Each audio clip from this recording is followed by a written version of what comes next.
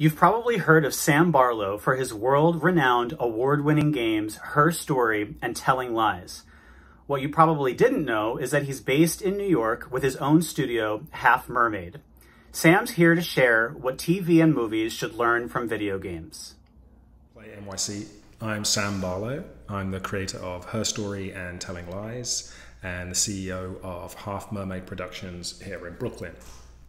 I'm going to be taking up a little bit of your time talking about this world we live in, where there is increasingly a convergence between video games, TV, movies, and coming at this from the video game side of things, I think we usually have more interesting ideas than is often the case coming from the other direction. I think there's some interesting things that we've learned making video games and telling stories through video games that I think are ripe for being utilized in these more traditional linear mediums. So the title of my talk is The Death of the Container: What TV and Movies Should Learn from Video Games. I think the context for all this is to look back at the 20th century and understand that the 20th century was essentially all about broadcast storytelling.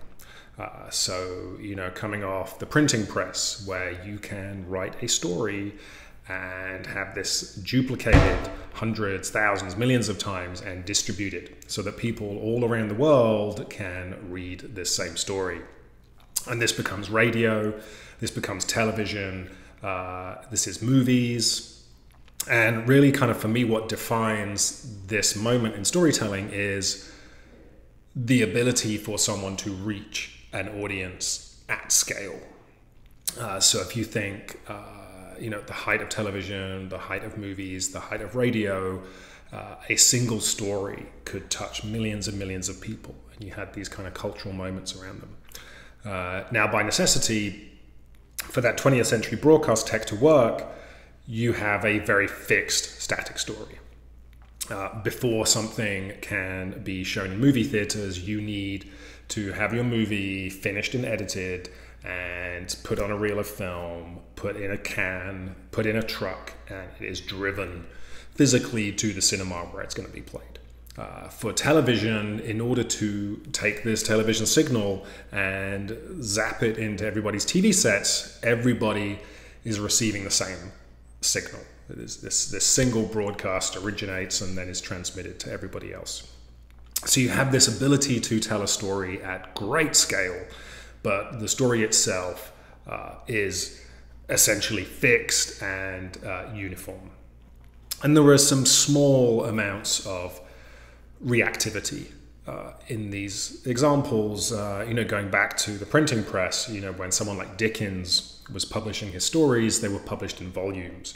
You had this episodic element, and he was able to react to his audience, in some cases actually editing and changing endings, which is something that is still a big thing today amongst fan bases. So you have these very small moments where authors can react to the audience, but essentially you have these fixed stories that are then distributed at scale.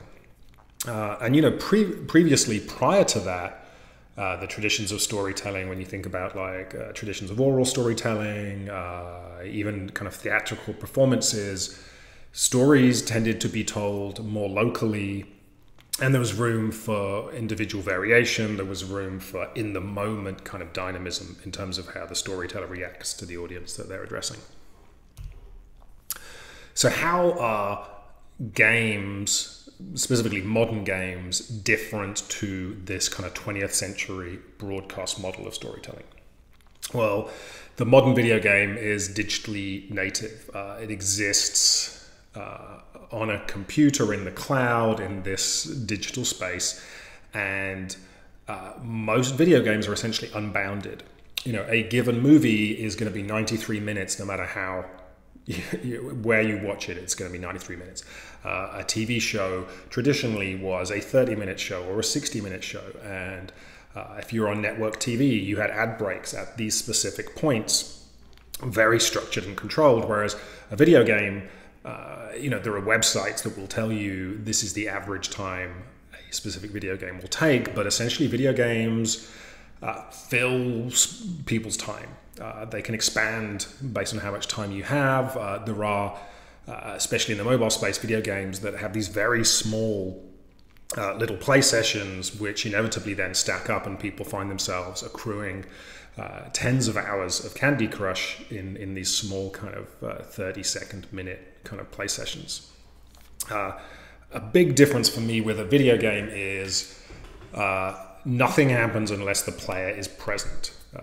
And trivially, this is true of a TV. Someone needs to turn the TV on and press play, but for a video game to work, every second you need this constant input from the player. You need a kind of continual back and forth with the player for the thing to exist, for it to actually meaningfully play out, which I think is quite a unique thing. Most video games uniquely versus other media can give you challenge. There are obstacles to progression which require an effort, whether that's just like a time sink or whether that's an actual kind of intellectual challenge. Video games have a large capacity for expression. Watching a TV show, who I am matters because of how I experience the TV show, but externally, other than shouting at the screen, I'm not watching this show in a way that allows me to express something about myself. Most video games facilitate this, whether it's just how I'm choosing to run and jump through a Mario level, to more specific expression in terms of games that allow you to be creative, or games that allow you to customize your character's appearance. And then video games are wonderful when it comes to exploration. And again, like traditional linear media, I sit and the experience washes over me. I open a book at page 1 and I keep turning until I get to the final page. With video games, a way of dealing with this unboundedness of the sheer amount of content is to give players choice about how they explore it. And that kind of metaphor of exploration, I think, is key to the experience of video games, is making many, many small choices about how we actually move through these experiences. And with that comes the thrill of discovery, comes the anticipation of discovery, all the things that make exploration pleasurable. And I think there's one other thing as well that I would say is intrinsic to the modern video game, which is simulation.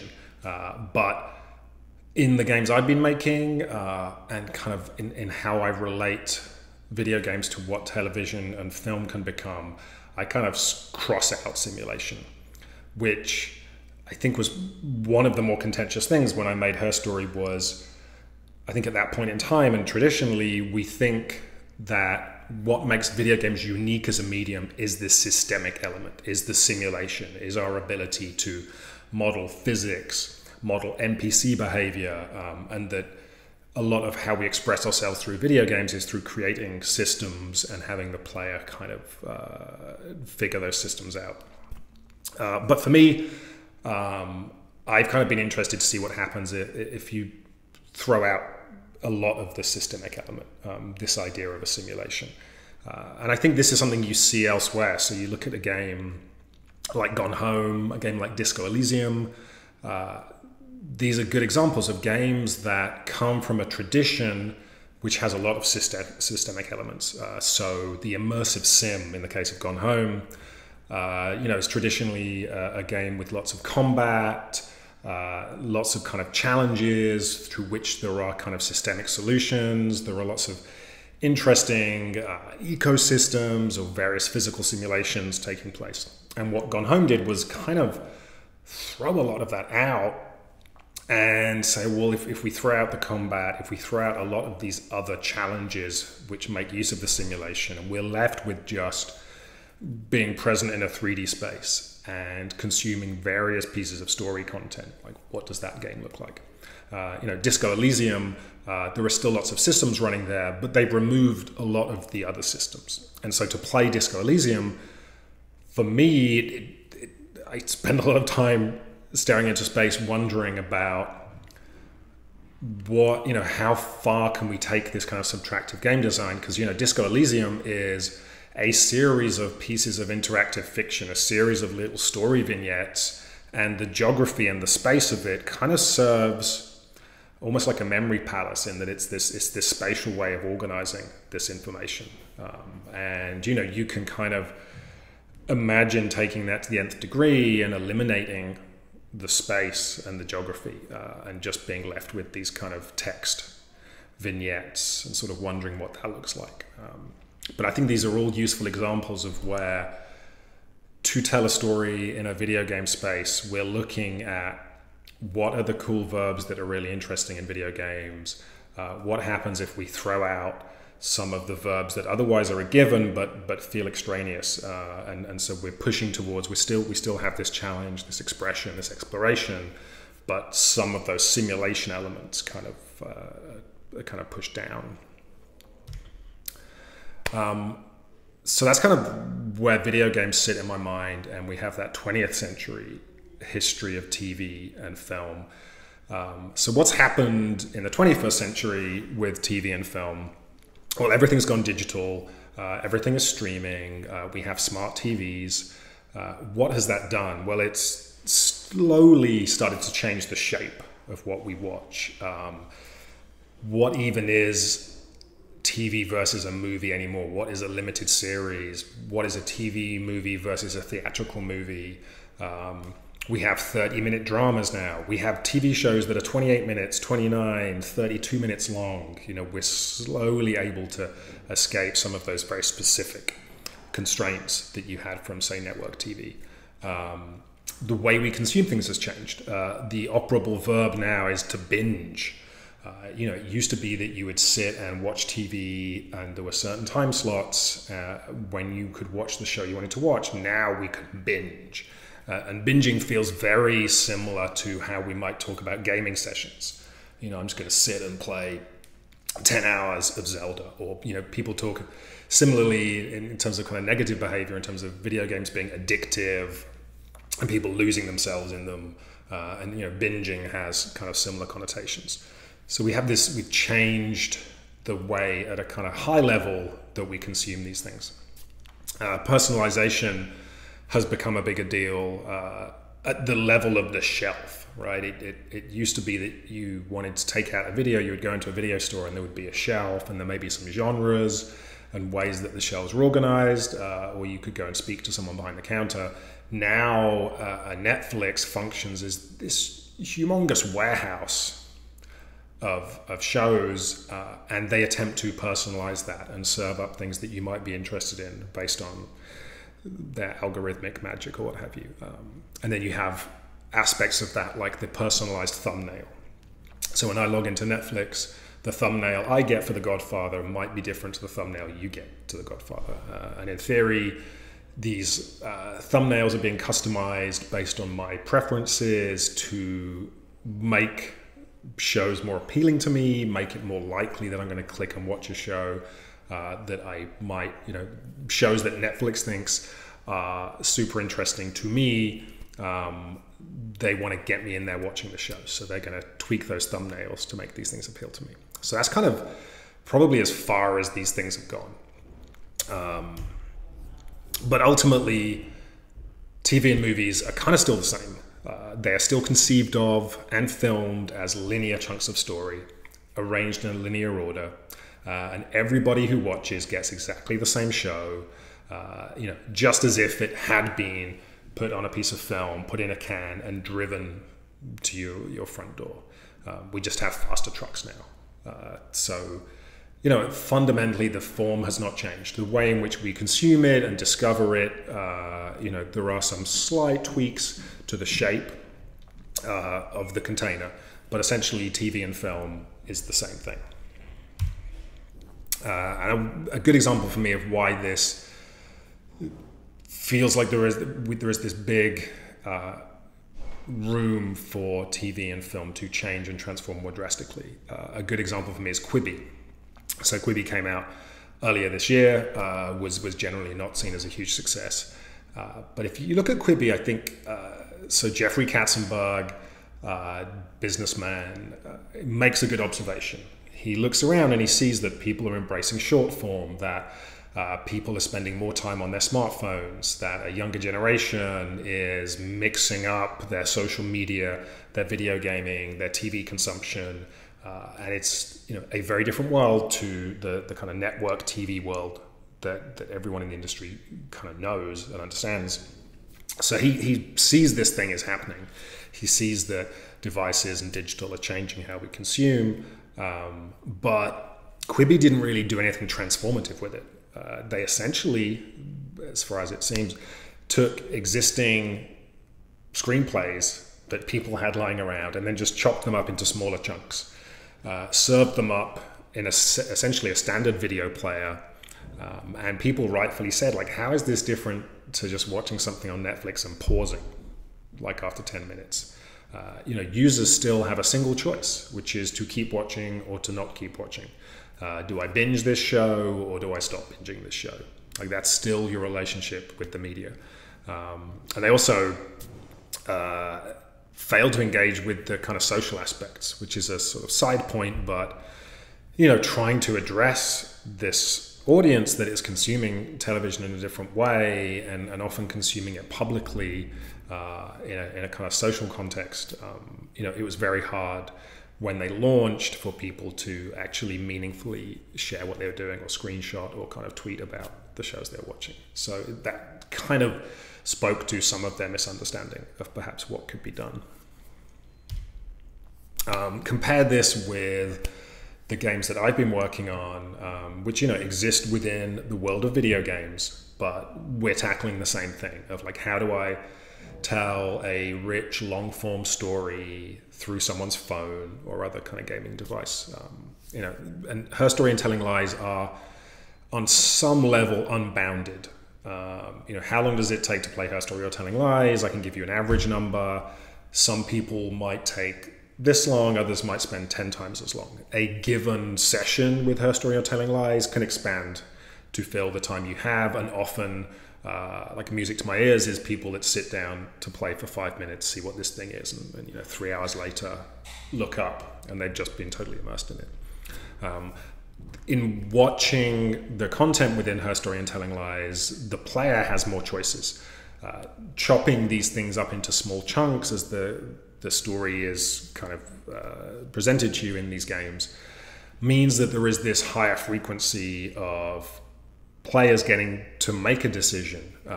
There are multiple clips they can go watch. They've seen one thing and they now have 3 or 4 ideas for where to go next, threads to follow in this story. And that might be making leaps to discover new things. It might be going back and rewatching things in a new context. They have lots and lots of options. And as they're watching the content, they're thinking about this element of interactivity. They're thinking about what they want to do next. They're kind of noticing some of the subtext and things that are going on in a given clip. Especially with telling lies, we tried to rework your relationship with the footage itself. Traditionally you sit back and TV or film is thrown at you 24 frames a second. And then it stops and then you walk out of the theater or you go get up and get a snack if you're watching TV.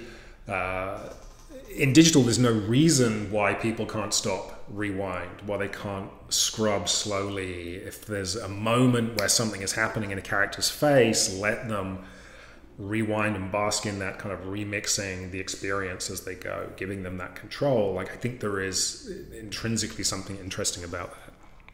And really, the ethos of both of these stories is to acknowledge the audience's participation and give some of the creativity to them. So both of these games tell stories where there are larger gaps. A lot of the story is told in the kind of invisible space, the negative space around the bits and pieces of story.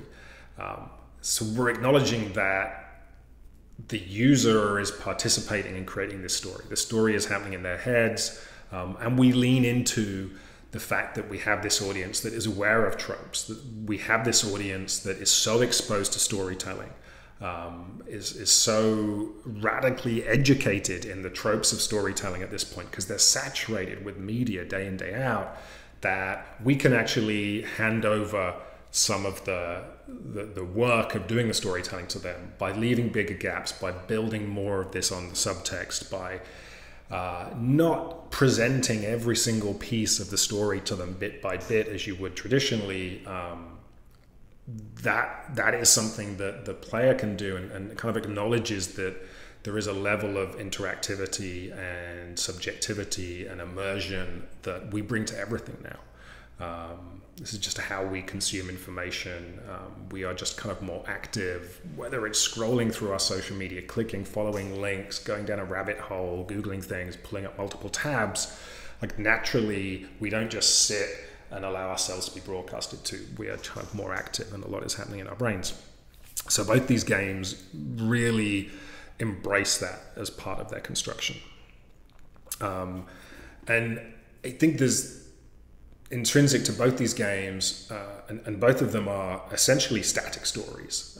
They do not branch, they do not have multiple kind of narrative twists and turns that depend on what the player's done, but by their very nature, different people will see different bits of content. And not only that, but the order in which they see these things, the leaps of logic that has taken them from clip A to clip B, that is essentially the story. Like, that is how they experience the story. So everyone has a subjective personal experience. And I think that ties into this idea of expression in video games.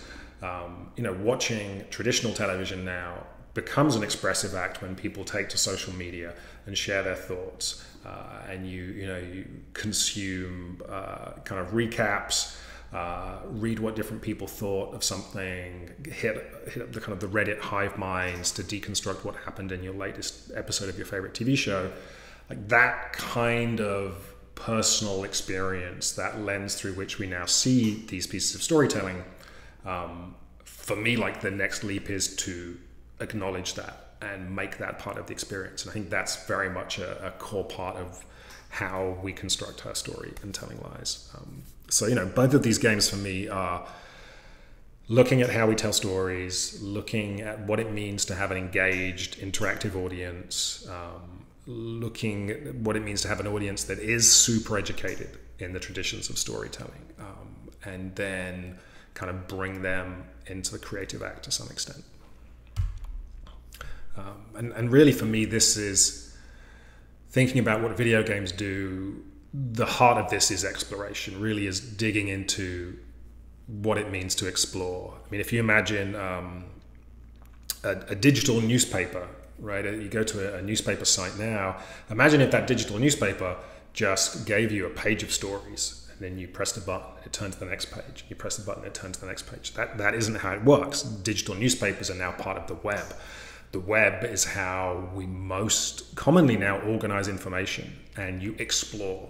Like, that is how you explore the internet. There is all this information, more information you could possibly consume, and you explore and you follow threads. That really is now how we are kind of conditioned to consume information. And stories are essentially information that's kind of combined with emotion. So really, in thinking, like, what does a digital version of a story look like? What does an interactive version of a story look like? It's coming at it from that angle for me. And I think that, video games understand that when you have a wealth of content, you end up leaning on the player, and you end up leaning on verbs that revolve around exploration, because that creates this meaningful movement through all this information for a given player.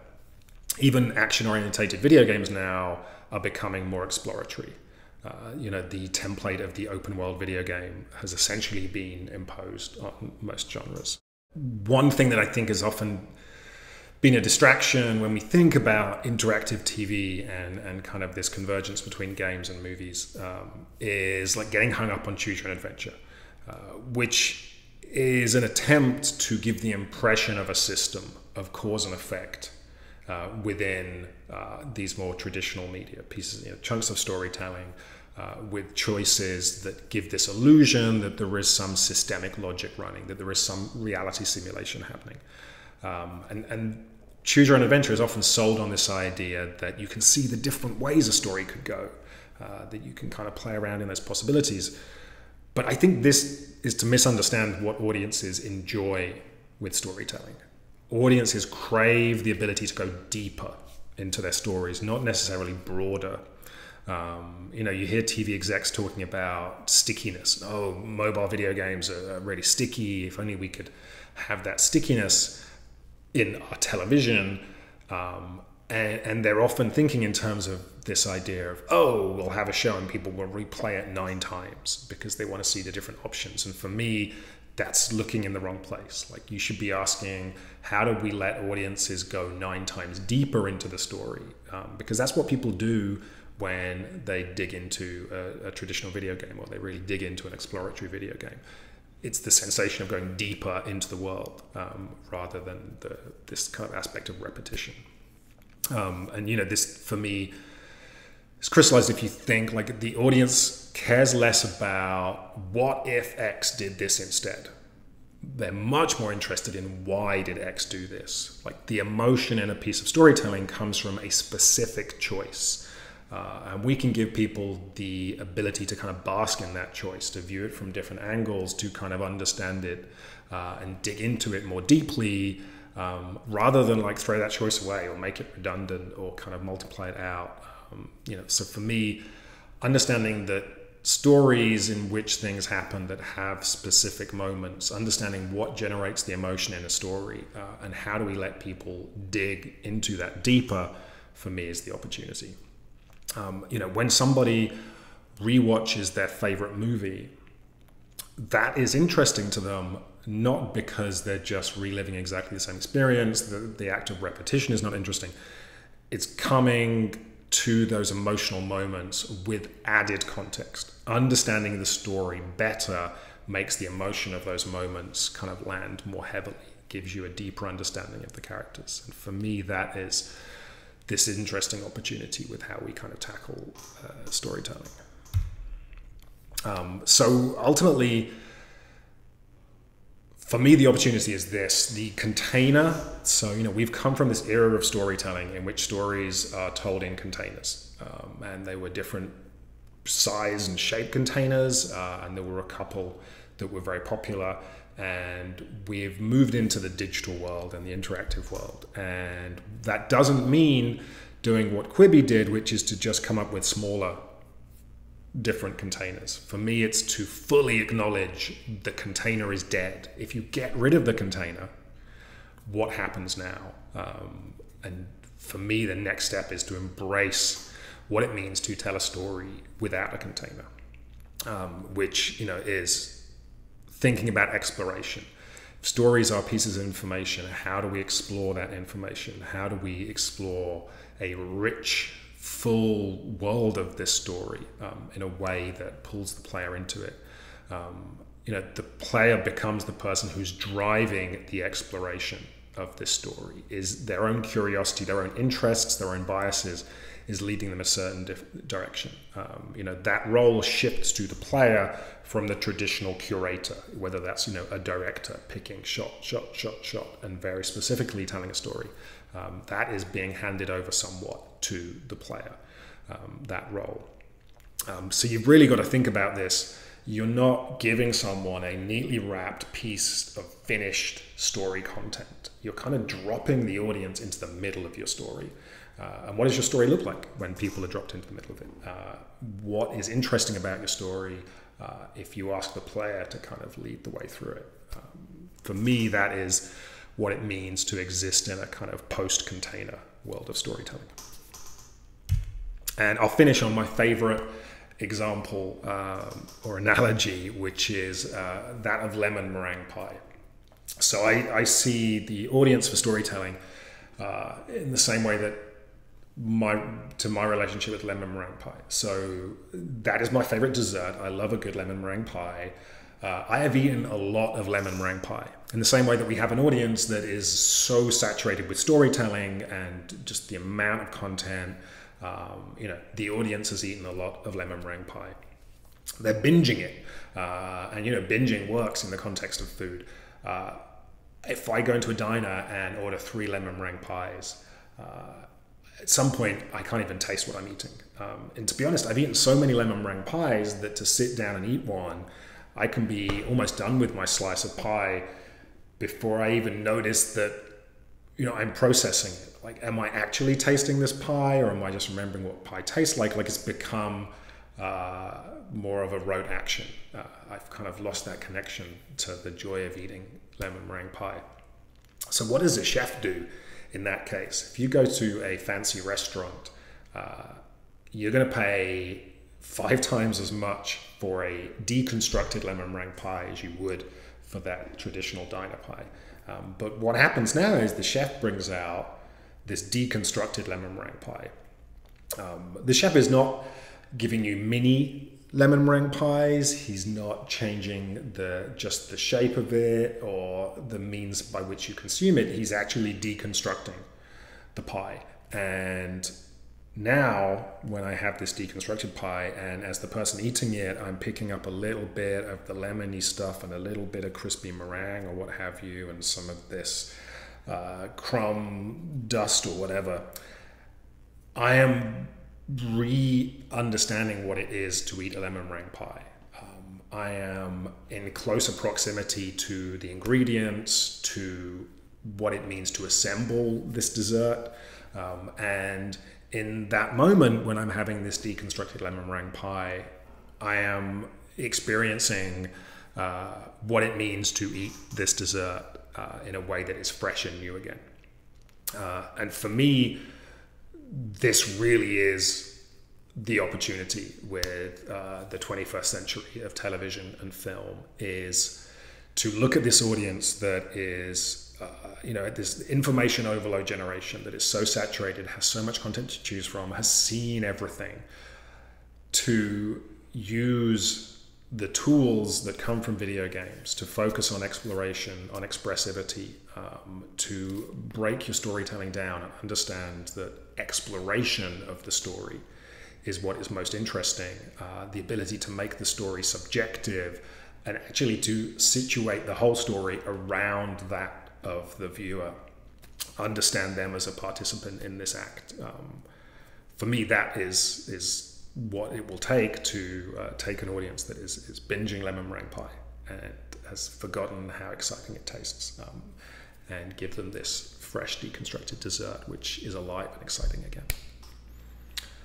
Now I'm going to go and eat some lunch because I feel hungry.